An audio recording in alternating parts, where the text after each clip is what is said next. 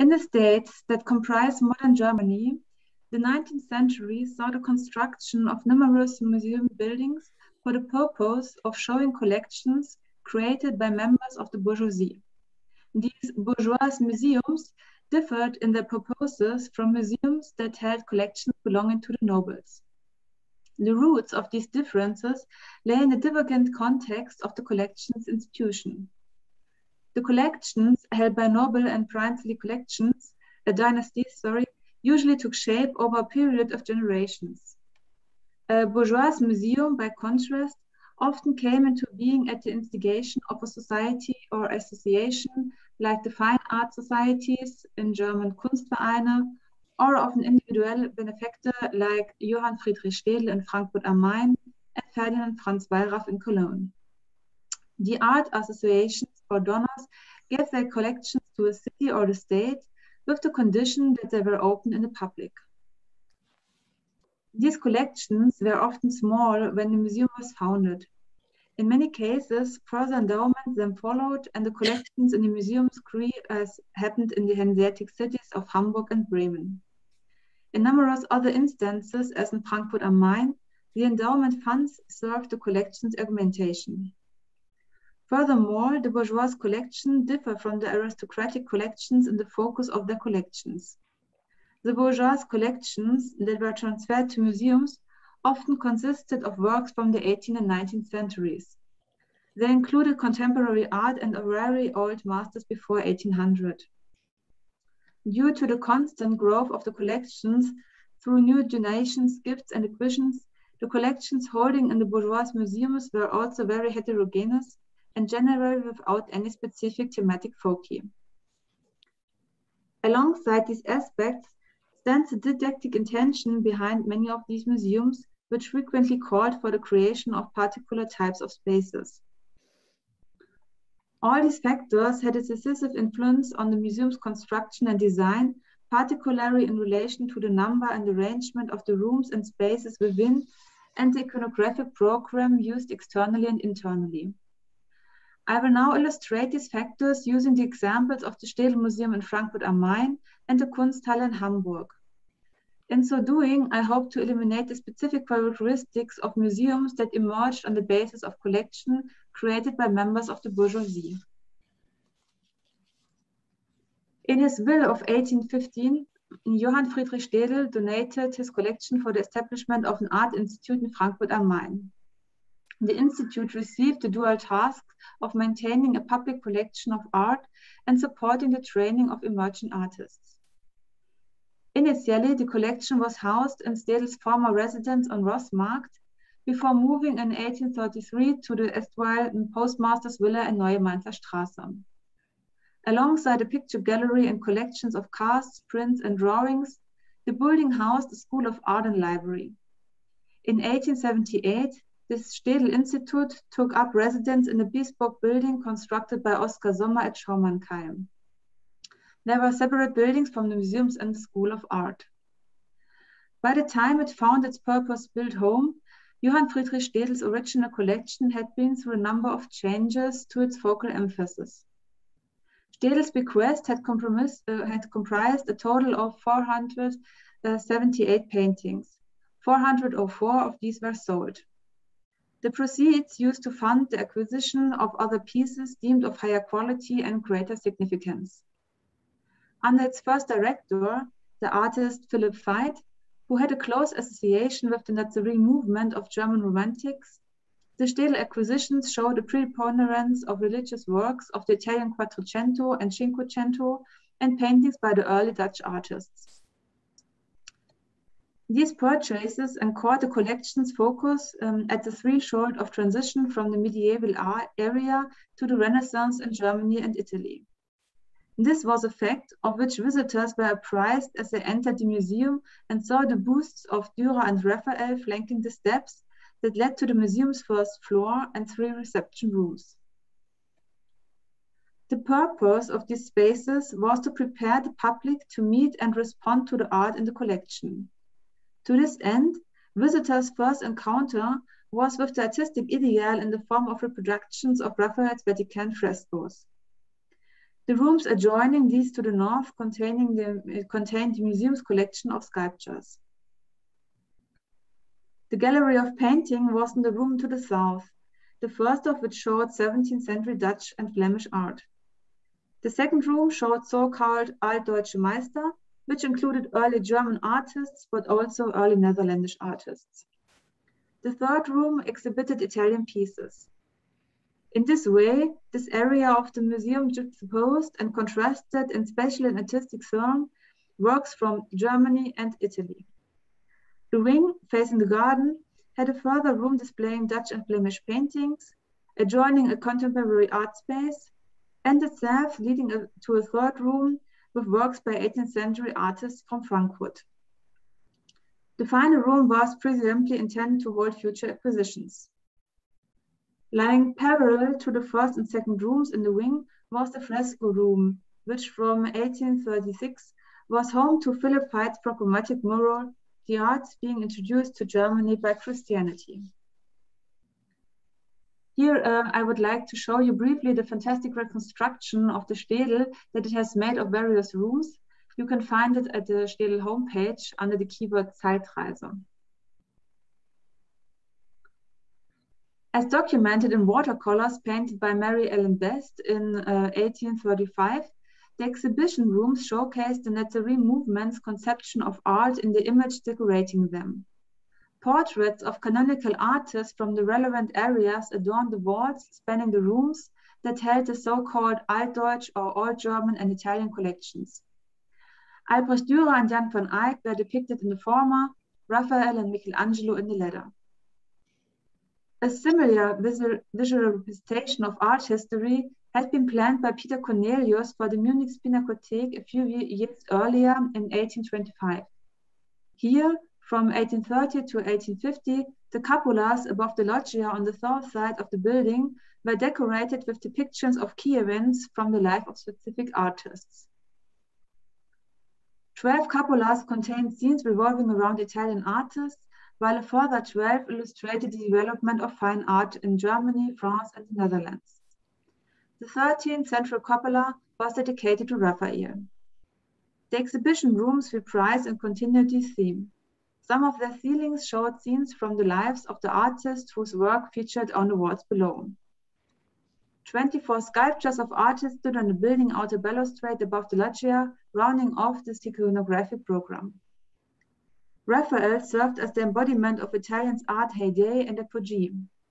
As such, he was presented both in the Alte Pinakothek and in the Städel Institute in the Neue Mainzer Straße. Upon its opening in 1878, the new Städel Museum in Schaumann-Kai enacted a shift in the context placed around the collection, which had expanded further in the meantime. On its ground floor, you see it here, the sculpture collection in green occupied rooms to the right of the entrance hall, while the collection of prints and drawings and the library red were on its left. The picture gallery was upstairs. Having extended, the visitor entered an octagonal space topped by a cupola dedicated to the donor of the original endowment, Johann Friedrich Städel, whose buste stood on a niche opposite the stairs. The west wing, here green, housed works of art made prior 1800. The east wing, 19th century works in red. The only interruption to the collection's chronological presentation occurred in the room attached to the north and the south of the skylight rooms. The spaces to the north, in blue, exhibited German and Dutch art, proceeding from west to east. The painting's arrangement was partly thematic and partly chronological. The galleries to the south, meanwhile, showed 19th century sketches, copper plates, and cartoons. We therefore observed that the new Städel Museum, like the museums founded by territorial sovereigns in Munich and Dresden, arranged the paintings in their collections according to the nationally based schools from which they had emerged. In this context, however, we note a fascinating change in the assessment evidently attached to these schools. The Neue Mainzer Straße Museum had presented its Italian Renaissance and the so-called Old German masters as its highlights, placing them into two adjoining rooms. Image of these two schools' principal figures, Raphael and Dürer, had greeting visitors as they entered the building. At Schaum and Kalb, by contrast, the old masters found themselves placed in the West Wing and their contemporary counterparts in the East Wing. A shift in presentation and emphasis then was evident. Previously, there had been a juxtaposition and contrast between German and Italian art. Now, old German art was juxtaposed and contrasted with contemporary art. The outside of the building foreshadowed and retreated this new emphasis, featuring figures of Dürer and Holbein the Younger, each side of the entrance. In this alerted view of the relative significance of art, works from the institution's own country and time received higher esteem than had previously been the case. The sculptures that greeted visitors approaching the building and the manner of the collection's presentation inside appears as clearly visible statements of intent in this regard. Dürer and Holbein stood for the art of Germany as a nation, extending an invitation in the period immediately succeeded the German Reich Foundation in 1871 to identify with that new entity. The notable emphasis now placed on contemporary art likewise made itself plain in the exhibition spaces dedicated to these works on the same floor of the museum's older pieces, a novel development in this exhibiting of art. Dresden's picture gallery had placed works from different epochs and different stories, with Italian and Netherlandish art juxtaposed and contrasted on the first floor and contemporary art, and works considered of lower quality and the second. This placing of Italian and Netherlandish or Dutch art in contrast in two separate wings of the building was an approach opposed to that of Munich's Alte Pinakothek, where the consecutive arrangement of artist schools thought to represent an evolutionary course culminating in Italian art. The contemporary works found space in another building altogether, the Neue Pinakothek. The Städel's innovation of showing older and contemporary pieces on the same floor underlined the significance of the latter. Another unusual feature of the new Städel Museum was the regional emphasis of its collection, with two of its exhibition spaces in the north of the building devoted to 17th and 18th century painters from Frankfurt. This regional flavor to the collection appears to have become more distinct in the years that followed the new museum's opening. Other collections expanded likewise, particularly those of contemporary works. By 1900, all old masters belonging to the collection were to be found in the West Wing, with contemporary pieces claimed the entirety of the East Wing space, and Frankfurt-based artists from the 16th century shown to date in the building's two southern galleries. This meant that contemporary art and regional artists were now taking up substantially greater spaces in the museum. This change in the collection's arrangement appears to reflect the increased interest in contemporary and regional art that we find in analogous form in Hamburg's Kunsthalle, which I will now discuss. In 1817, Hamburg became the site of the first fine art society, Kunstverein, to come into being in the territories of today Germany. Subsequently, in 1848, this association proposed the establishment of a public collection of paintings, for which it provided a collection of 40 largely contemporary works. After lengthy negotiations, the Senate, Hamburg's governing body, agreed to fund the exhibition space. The Hamburgische Städtische Öffentliche Gemäldegalerie opened on March 13, 1850 in the city's Börsenarkaden. Further endowment and donations enabled the collection to expand repeatedly. As early as 1856, the museum lacked the space to exhibit all its holdings. In a process lasting from 1863 to 1869, the architects Georg Theodor Schirmacher and Hermann van der Hude built the Kunsthalle as a new home for the collection in a manner of facilitating further extension to the space as required. The first of these was built from 1885 to 1886. You see it here green. Subsequently, in a construction period from 1914 to 1919, the Kunsthalle acquired an annex. The arrangement of the collection in this new residence was along similar lines to that in Frankfurt Städel's Institute. The ground floor housed the sculpture and copperplate collection alongside a space for the Kunstverein's permanent exhibition. The exhibition of paintings was on the first floor. The heterogeneous nature of the donations made to the collection initially prohibited the use of one specific criterion for the painting's arrangement. A situation complicated by the fact that some donors had given sets of works they intend to be shown in separate closed contexts within the museum. It was not until the tenure of Alfred Lichtwark, the first art specialist to take the director's chair at the Kunsthalle, that the rearrangement of the collections holding took place in a more systematic collection policy came onto the horizon.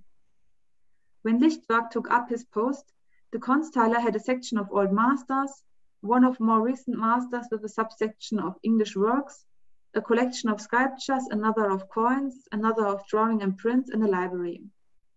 During his time in office, Lichtwark focused on two aspects of collection development. The first was the systematic acquisition of 19th century paintings and contemporary art. The second was the conscious and deliberate creation of collections with a direct link to the city of Hamburg. This including works by artists from or working in the city, as well as pieces depicting scenes and subjects from Hamburg and its environs. In an analogous vein, Lichtwark collected Dutch paintings whose motifs and themes tended to relate closely to Hamburg's Hanseatic identity. The underlying intention of this dual focus was educational. Lichtwark wished the collections to serve the artist's edification of Hamburg's population, to which end he thought to purchase primarily modern works of high artistic quality. The purpose of the Hamburg-themed collection was to lower the threshold for visitors' engagement with art by presenting them with paintings whose themes they would recognize from their everyday experience. The visitor should learn an understanding of art by comparing the Hamburg paintings with thematically or chronologically related paintings. Lichtwark wished to set up a museum of Hamburg that the city population would take to their hearts and visit in numbers. It is likely that he additionally sought, by displaying works from Hamburg, to arouse visitors' pride in the city-state and their associated identity. We can perceive the distinct marks of Lichtwark's endeavor in the first collection catalogue he issued. In 1901, the Kunsthalle ground floor housed, alongside the cover plate and sculpture collections, the old masters, which included the collection retracing the history of painting in Hamburg. This story also included room reserved for the Hattwerker Wesselhoff collection, donated for exhibition as a separate unit within the museum. By this time, the museum additionally had a library and reading room to bolster its educational mission. The first floor was home to the works by more recent masters, the collection of Hamburg-based 19th century masterworks, and the Schwabe collection, which consisted principally of pieces by English painters. On the second floor, two rooms held works from Hamburg in watercolor and pastel.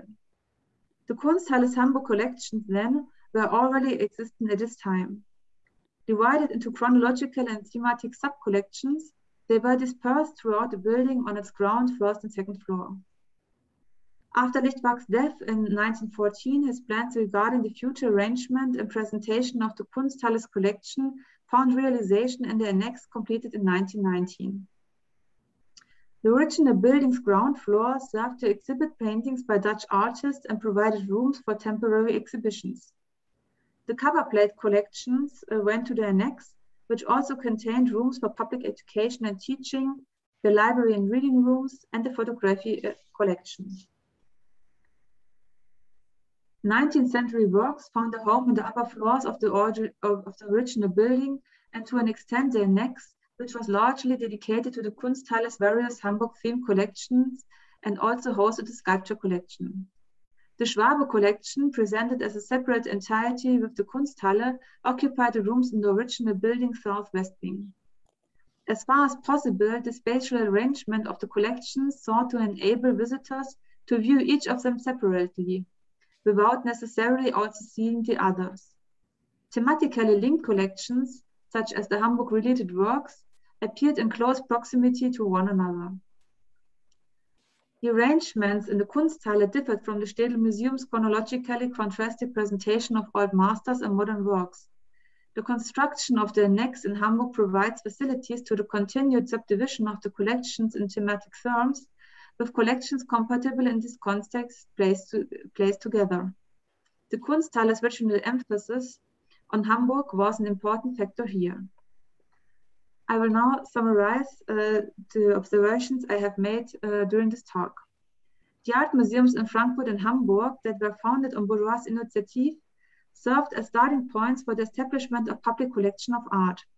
The repeat expansion, thanks to additional endowments and donations, gave rise to the construction of new museum buildings. The arrangement and presentation of the collection, though, reflected the specific characteristics that attached to their bourgeois provenance. Contemporary art was of significance in this context.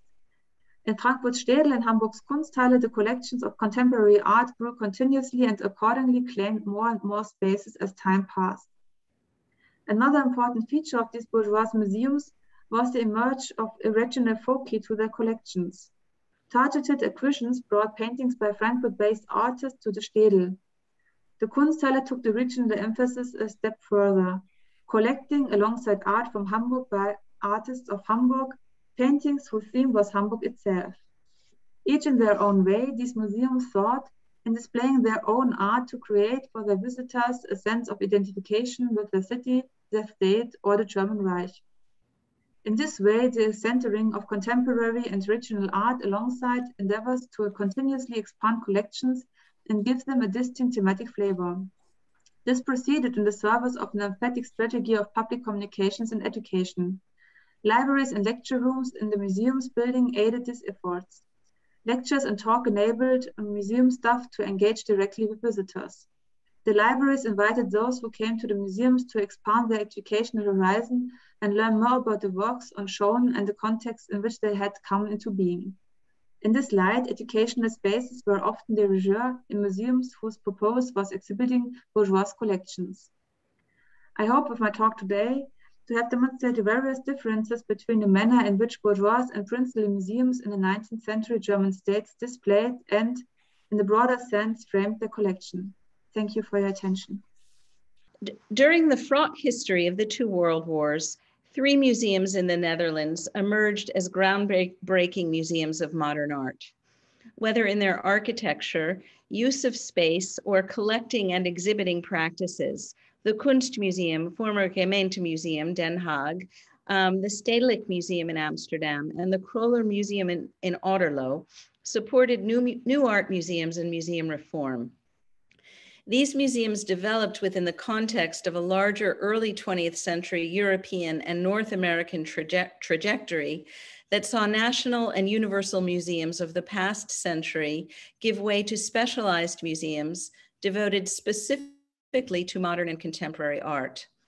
Such breakaway museums, marked by a separation from the historical and patriotic narratives of their predecessors, focused on contemporary art by living artists, and were often the result of collective or personal initiatives from the civil society, collectors, or societies of friends of the arts. Whether funded by the state, region, or city, these institutions reflected a new social dimension of the art world and an international as well as national or local reach. In the Netherlands, as in other European countries, such collecting enterprises garnered public interest, while the modern art movements and architecture they supported informed the aesthetic and social rise of the new museums. Often, it was the buildings as well as the artworks that laid the groundwork for a new way of looking at art. And in just a minute, I will get to images. Although 2 of the museums in this study, the Kunstmuseum Den Haag and the Stedelijk Museum in Amsterdam, were initially established in the 19th century as city museums with eclectic collections, in the 1930s, they aligned themselves with modern art and architecture in ways that had lasting significance. The third institution, the Kröller-Müller Museum, which first opened in 1938 as a national institution, was the inspiration of one wealthy German-born heiress, Helena Kröller-Müller, one of the first European women to put together a private collection and public museum. Though all 3 museums promoted modern art and social reform, their founders and directors did so to varying degrees. Advocates of social reform, they were also often members of elite circles and ranged in their acceptance of new abstract forms. Moreover, some museums Some museum officials resisted the Nazi regime at great personal risk, while others collaborated with it. All faced enormous political and economic difficulties during the period of the two world wars. Yet in the end, these museums were transformative. Their social and artistic histories, along with inherent political contradictions, inform the content of this paper, which represents the very early stages of a larger research project. The Stedelijk Museum Amsterdam opened on 14 September 1895 as an initiative of the local authority and private individuals. The Dutch neo-Renaissance style building, designed by architect Adriaan Willem Weisman, was part of a modernization project spearheaded by local citizens starting in 1850. Functioning initially as a Kunsthal for temporary displays of work by members of local artists' associations, the Stedelijk Museum first began acquiring art in 1930. It accepted a large and important loan of Vincent van Gogh paintings in 1931, and its directors, C.W.H. Bard and then David Roel, formerly of the Rijksmuseum, modernized their art galleries, painting them white to provide a neutral background for art, and increasingly mounting exhibitions of international modern art, even though this set up a tension between more conservative local artists and the contemporary avant-garde. Here you see the Stedelijk Museum today, and actually this edition, which was only added in 2012, was in homage to a director from the 1930s, William Sandberg, who launched white galleries throughout the museum, and I'll talk about him more later. Here I'll talk about him now, indeed. In 1937, Roel hired graphic artist, nobleman, and leftist activist Willem Sandberg as curator. Sandberg had a long tenure at the Stedelijk Museum, rising to director in 1945 and remaining in that position until his retirement in 1962. Less interested in traditional art historical displays based on chronology, style, and theme, Sandberg promoted art to create a, quote, living museum, unquote. His efforts coincided with the growing influence of Amsterdam's Socialist Party and its desire to connect the masses with the museum. Among his many initiatives, Sandberg introduced a design collection at the museum to stimulate the participation of industry and commerce and serve the public. In 1944, the City Council accepted a focus on modern art for the Stedelijk Museum. Between the years 1940 and 1945, many Dutch museums were forced to close. However, the Stedelijk Museum remained open. An active member of the Dutch resistance, Sandberg and his director Roel purchased modern art from German artists and dealers forced to flee their homeland, staged small resistance exhibitions with patriotic themes such as city and country, and quietly supported artists that refused to join the Cultuurkamer, the Rijks Chamber of Culture. Sandberg also created the first museum bunker in the Netherlands for safeguarding vulnerable collections of art, including those of Van Gogh's heirs, the royal family, and several Jewish collectors, as well as his museum and other Dutch institutions. Still, under German occupation, the Stedelijk Museum was forced to mount propaganda exhibitions, and Sandberg, because he forged identity documents of Jews and others wanted by the Gestapo, and participated in the bombing of the Amsterdam Public Records Office, went into hiding under a false name. During his time on the run, Sandberg created the Experimenta Typographica, a series of unique graphic design experiments that remain a highlight of the Stedelijk collections. Immediately after the war ended and 2 years after the artist's death in 1946, Sandberg hosted the exhibition Piet Mondrian, celebrating modern art's outright triumph over the Nazi regime. The painter Piet Mondrian, founder of the path-breaking and influential art movement De Stijl that promoted abstraction as an unchanging core of reality and spiritual vision, had a long history with the Stedelijk Museum.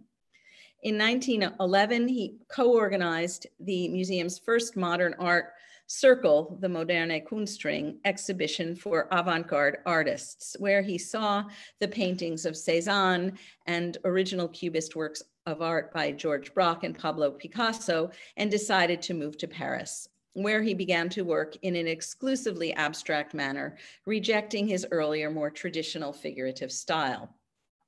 Visiting the Netherlands in 1914 and prevented from returning to Paris due to World War I, Mondrian stayed in the town of Laren, an art colony east of Amsterdam, where he further developed his abstract work. Mondrian supported himself with a stipend from the renowned and well-connected artist, journalist, and art consultant Hank Bremer, who was also assisting Helena Kroller-Müller in building the collection that became her museum.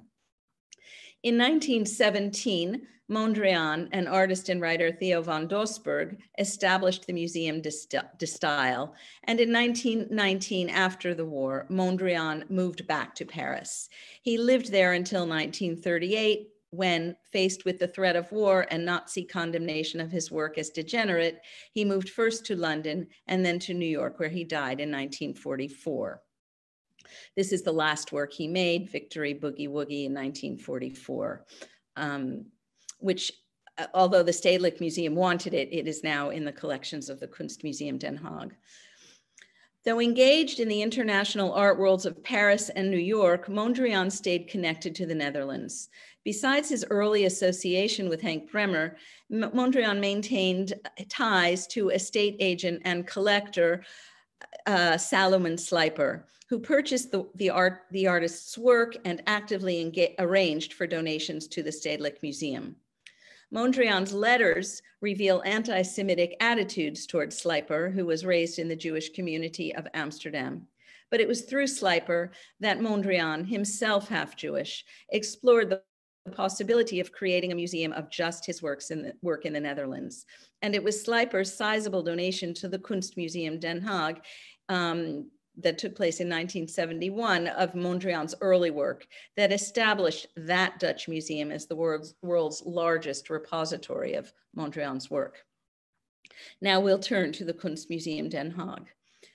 In 1919, the municipality of The Hague commissioned renowned architect, oh, this is Slijper, I'm sorry. In 1919, the municipality of The Hague commissioned renowned architect Hendrik Petrus Berlage, known for, among other projects, the Amsterdam Commodities Exchange and Plan Zuid, the social housing plan in Amsterdam, to design a museum that would house the modern works of the town's collection. This is the St. Sebastian's Guild in Den Haag, where the collections had been stored until Berlage's new design. The museum's director, Enno van Gelder, an archivist, self-taught museologist, and committed socialist, had been acquainted with Berlage since the 1890s, when both men lived in Amsterdam and belonged to a group of socialist intellectuals. The two men, motivated by the belief that a museum should be a place in which to enjoy exceptional works of art, not a storage facility, nor an opportunity for study, but rather an accessible institution in the service of the community, collaborated for over 15 years to realize their dream in The Hague. Berlage's first design for the museum was a grand utopian model of a cultural center, and you can see it on the left, although unfortunately it's not so readable. But it was to be a grand utopian model of a cultural center that included a domed central hall flanked by two gallery spaces, one for modern painting and sculpture and the other for applied arts, with a large pool in between, as well as auditorium, conference, and other temporary exhibition spaces in back. Rejected by the municipality for its megalomaniac character, size, and cost, especially within the context of the interwar period, the project ran aground until 1927, when the city council approved a more modest plan for a building that would house paintings, sculpture, and decorative arts from 1800 forward. With a revised design from Berlage, construction for the new building began in 1931. This was to be Berlage's final masterpiece, as he died the year before the museum was completed in 1935. Steeped in the historicist styles of the turn of the 20th century and influenced by American architects H.H. Richardson and later Frank Lloyd Wright, Berlage nonetheless designed for a new era. Always concerned for the social consequences of his work, he intended for every detail to express social and artistic unity of will, and focused on the way his buildings affected the behavior of their occupants. The distinctive and harmonious Kunstmuseum, made with 11-centimeter yellow bricks, whose color reflects the surrounding environment, was no exception.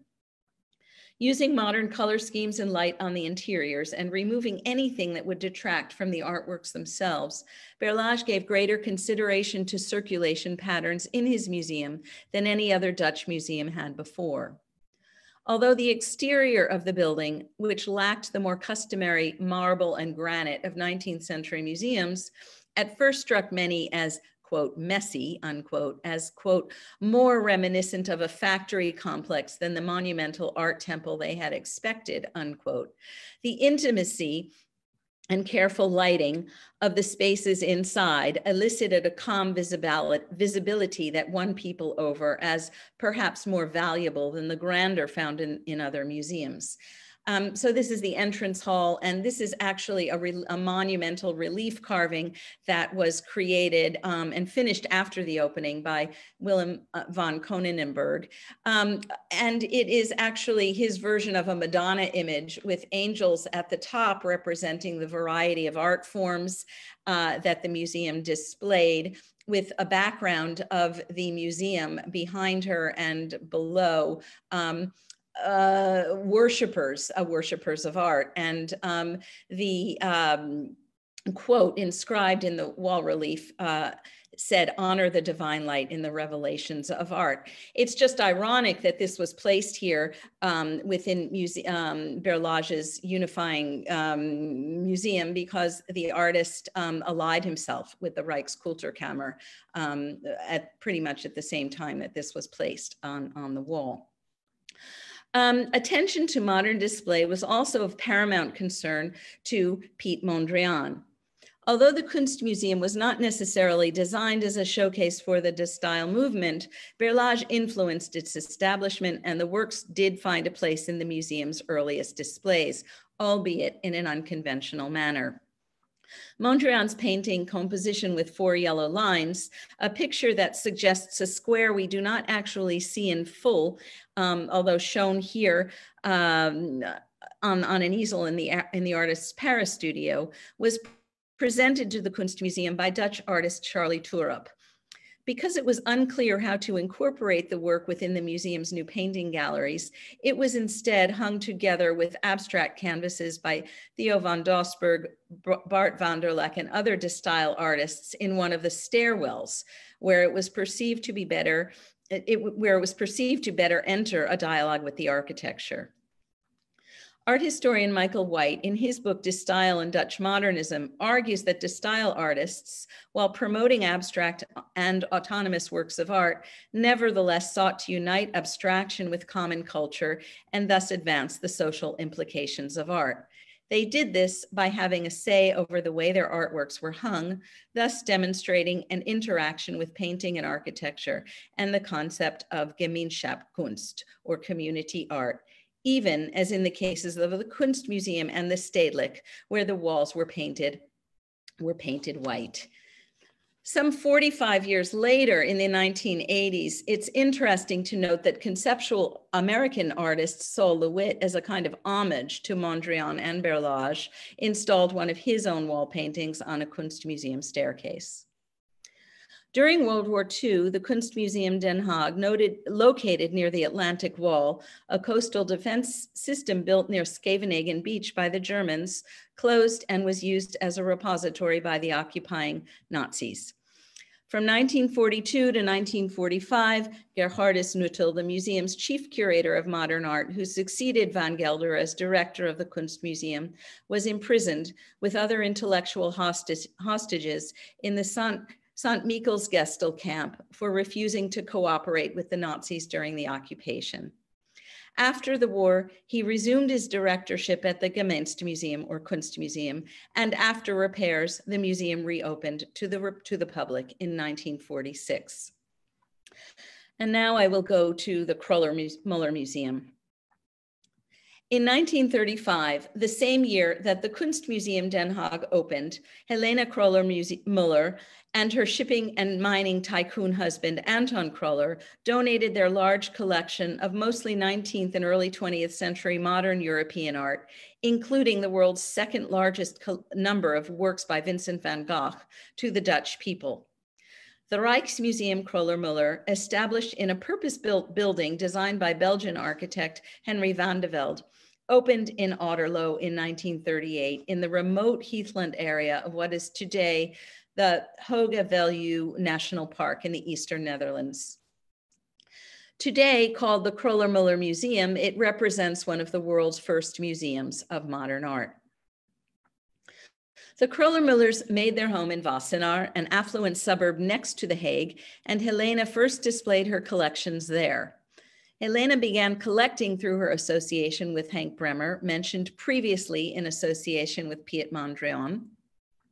And these are the kind of, this is Helena Kröller-Müller in the museum in the center of these slides. And these are the variety of men who aided her in all of her, from her architecture to her collecting to her husband, et cetera, in terms of his financial acumen.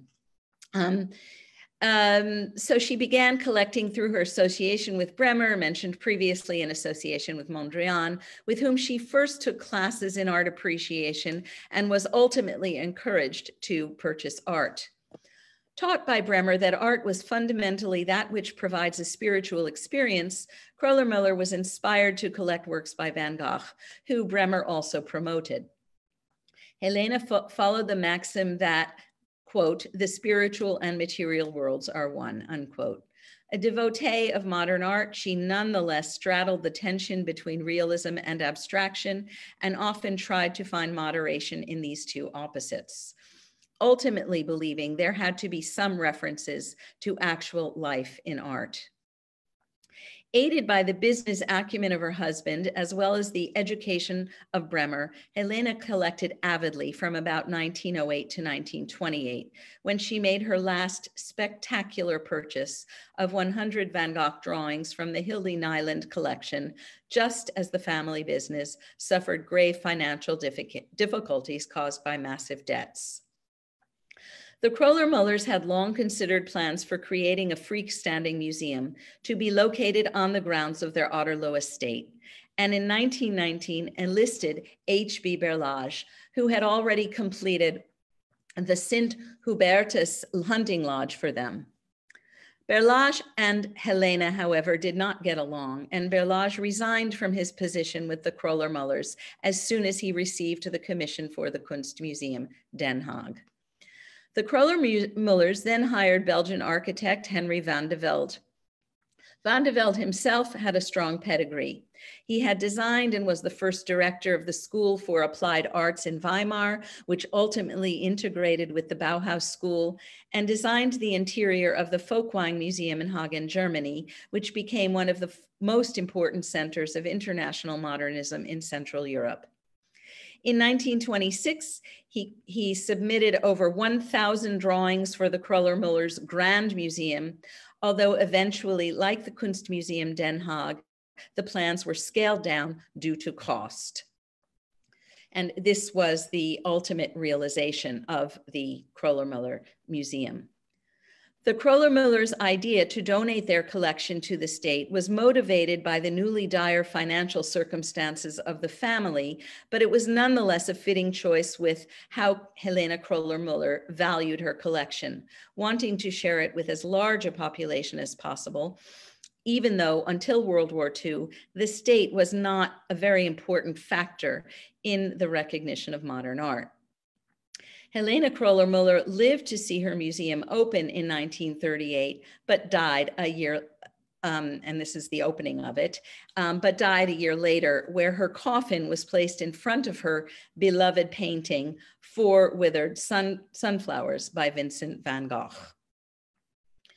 Like the Stedelijk Museum, the Kroller-Müller Museum also remained open during Nazi occupation, but for a very short time, due to aerial bombing in the vicinity. But unlike the Stedelijk Museum, the Kroller-Müller Museum had direct interaction with the German forces. In 1940, Nazi Reichskommissar Arthur Seyss-Inquart approached Sam van de Venter, longtime confidant of Helene Kroller-Müller and future director of the museum, to request a purchase of 3 paintings by German artists, including a Venus with Amor the Honey Thief by famed Renaissance painter Lucas Cranach. But although the Reichskommissar claimed these paintings had to be relinquished under the guise of repatriation or Rückführung, because they possessed such a great emotional value for Germany, they were in fact intended for the art collections of Hitler and Goering. Van de Venter and Anton Kroller, by now the widower of Helena, agreed to this offer, which gave them a significant sum of 600,000 guilders, which they placed in a fund for the acquisition of new works of art. Over the next 6 years, Van de Venter purchased 20 works of modern French and Dutch art with these funds, 2 of which were returned after the war because they came from Jewish-owned collections stolen by the Germans. Van de Venter and Kroller negotiated further with the Nazis for additional compensation that in turn allowed the German military to use the national park on which the museum stood as an airfield. The Nazis built a bomb shelter for the Kroller-Müller Museum to store its art. Immediately after the war, when the museum was functioning as a civilian hospital, Van de Venter was arrested for collaborating with the Nazis and removing 3 paintings from the national collection. Still, the Kroller-Müller Museum reopened in 1946 when the new acting director, Willy Aupang, with the help of an allied Canadian lieutenant, recovered the museum's artworks and subsequently managed to purchase one of the most important Van Gogh paintings in the museum's collection, an oil sketch for the potato eaters. Here are some conclusions. Based on the brief histories of these 3 museums during the turbulent war years, it is increasingly clear that to gain a clearer understanding of their significant challenges, avant-garde activities, and ultimate contributions to the formation of a new museum type, that a study of their post-war activities must also be made. In 1920s and 30s Europe, the focus shifted away from collectors and dealers to museums to determine the course of modern art history. Artists and architects produced their work in and for these museums, but amidst the dangerous challenges of oppressive regimes. However, unlike Germany, and I might add unlike Italy as well, the Netherlands could keep their museums of modern art open, albeit managing their acquisitions and display under the menacing eyes of the Nazi Kulturkammer. Even if closed during Nazi occupation, however, all of these museums acquired art during wartime. They conducted business with the same Dutch dealers and in some cases purchased different lots from the same collection. The result of the Dutch Museum Association project called Museum Acquisitions from 1933 onwards, some of these purchases are now under investigation for their questionable provenance, having been looted or forced to sales from Jewish collectors. Some cases remain unresolved because the museums do not have accurate or thorough acquisition records from the Second World War period. In other cases, as with Willem Sandberg at the Stedelijk Museum, artworks from Jewish collectors were deliberately neglected in terms of record keeping to provide what was considered camouflaged safekeeping. Amidst a very difficult political environment, museums of modern art in the Netherlands created new meanings and values that would take the place of 19th century historicist monumentality and local or national sentiment. But in so doing, they were equivocal. participating in hard-suffering political resistance or collaboration with Nazi socialists. By continuing this study of Netherlands museums of modern art in the post-war years, as well as the interwar years, I hope to explore the question of what museological progress meant in the early 20th century and contribute to a larger discussion on the typology of museums of modern art and how intertwined they were with the making of art and the politics of their day. Thanks very much. Another perspective of the issue of the museums, I would like to ask about the perspective of the visitor.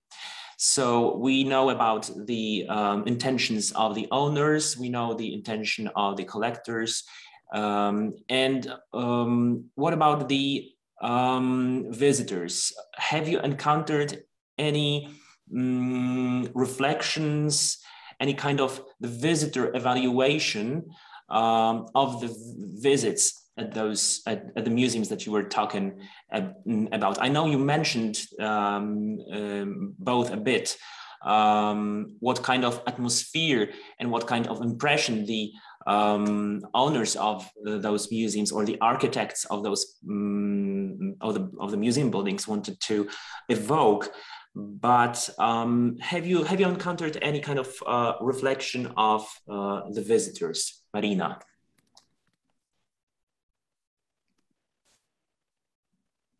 Yes, thank you very much for this interesting question, but I cannot answer it. Because unfortunately we had to look at the visitor books, for example, to find some descriptions for these points in the museum to have a look at it. And I have no time because Corona to go to the museums and have a look at the visitor books, but I will do it. So we will be very interested to hear about them, to know these, to get to know these opinions. And Laurie, have you had any opportunity to delve into such reflections? No, I think it's a great question, especially because of the sort of irony. I don't know if it's an irony, but there, you know, the socialists that were involved in these reform programs were extremely earnest and made a huge difference in terms of their designs. But they themselves came from, they not only came from elite backgrounds, but their work was supported by, you know, the aristocracy. So it was a kind of a bubble.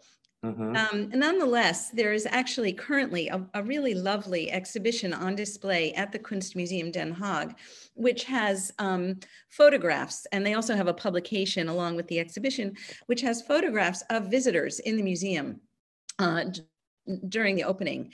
And one of their really strong initiatives was education. And Van Gelder, from the get-go, went to schools.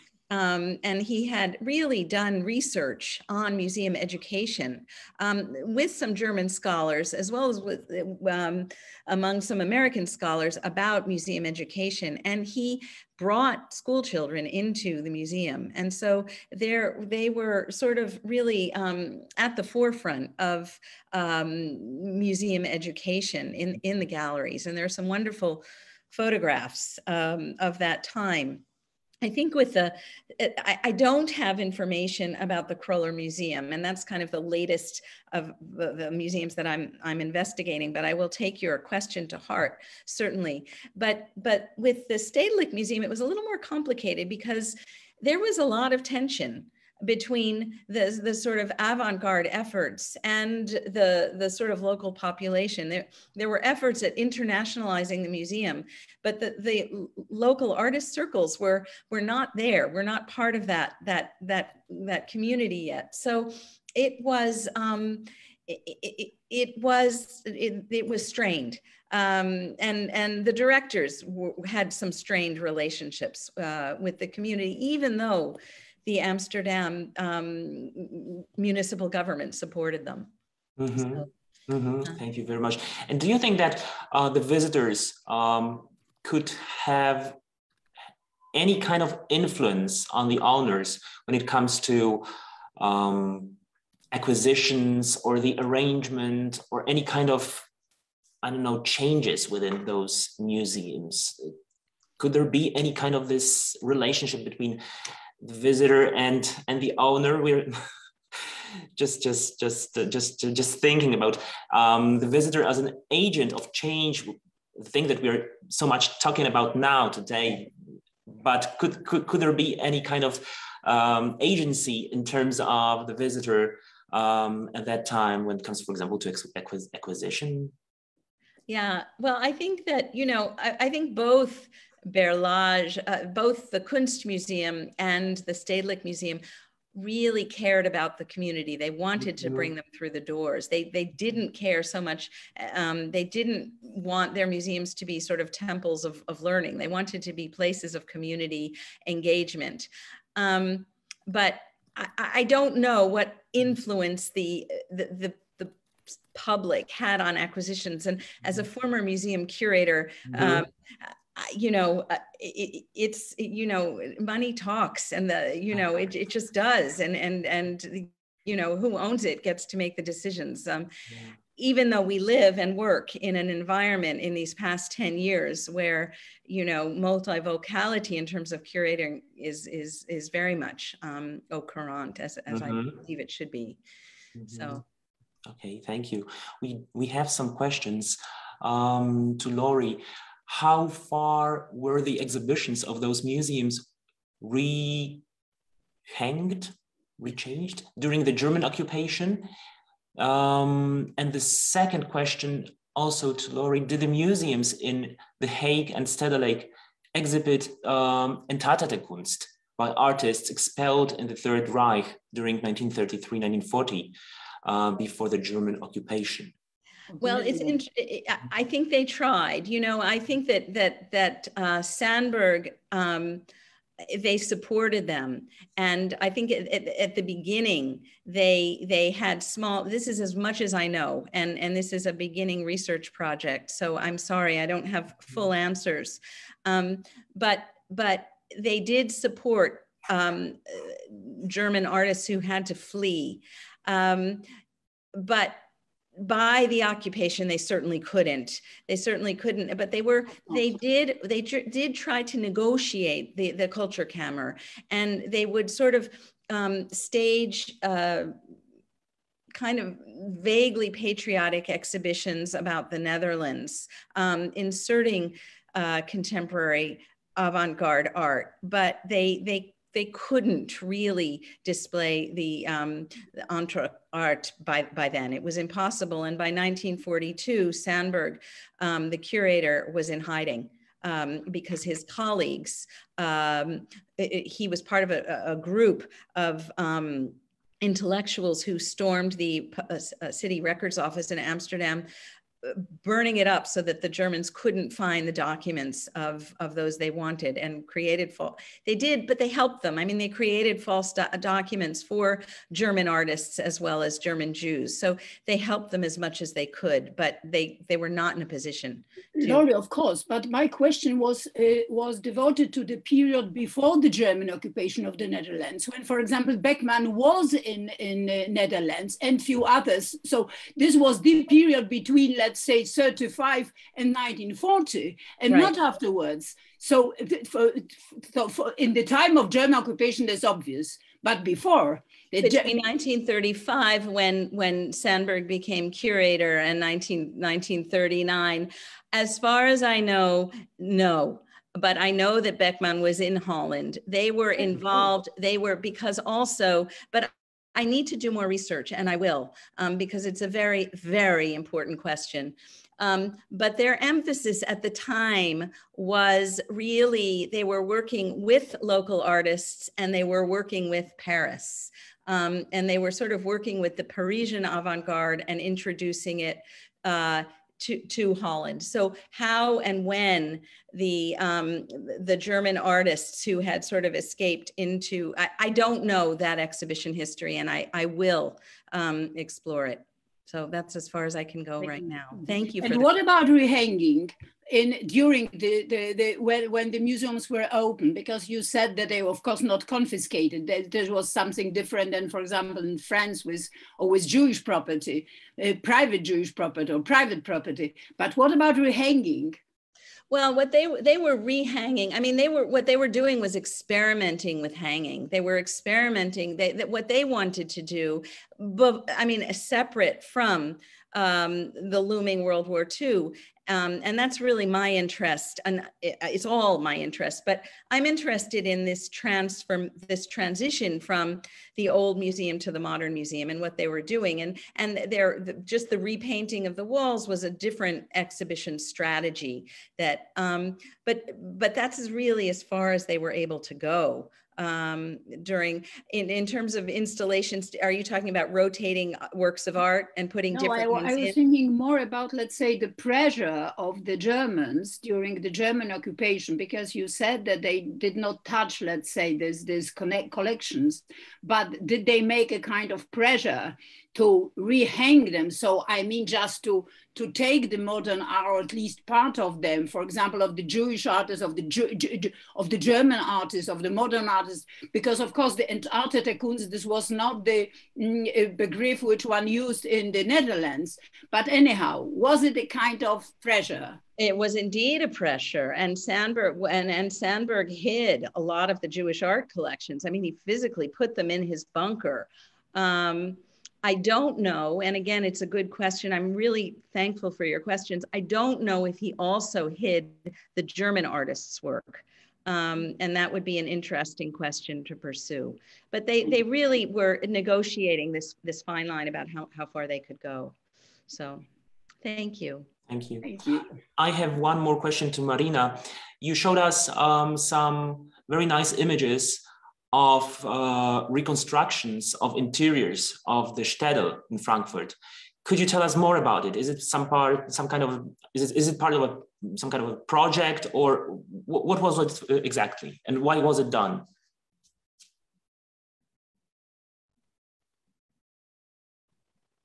Yes, this was a project from the Städel Museum, and they reconstruct the rooms for every building where the collection from Friedrich Städel was, and they make it about the sources, about the inventories, and so on.